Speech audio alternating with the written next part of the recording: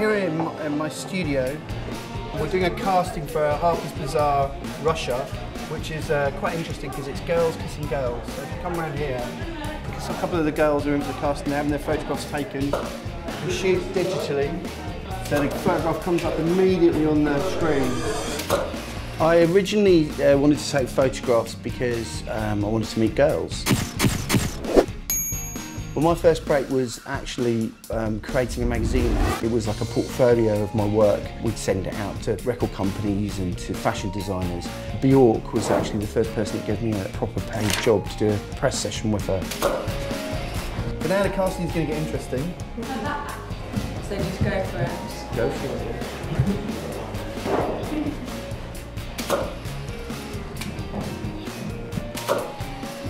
Oh, they're just like stickers? Oh, that's mad. Anyway, when I meet models for the first time, I'm generally looking for their personality to be something that will excite me when I'm photographing them and excite people when they look at the photographs. So it's in their eyes, really. It's kind of like that kind of humour, and if they can have a bit of a laugh, then I'll generally book them. My favourite model is definitely Heidi Klum. Would travel miles to work with Heidi just because she's always such good fun. This is hair and makeup in here. We can't go in, someone's naked in there. This is Michelle. Hello. She's one of the makeup artists I use all the time. This is Rankin photography still. And then we move into Days Confused.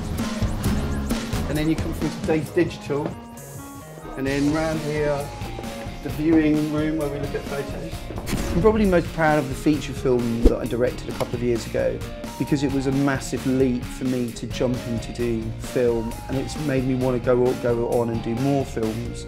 For me, it's about creating work that I'm really proud of, and to create work I'm really proud of, I can't just be prescriptive. I've got to be emotive, I've got to try and look for some emotion in it, and hopefully that's what people see in my photographs.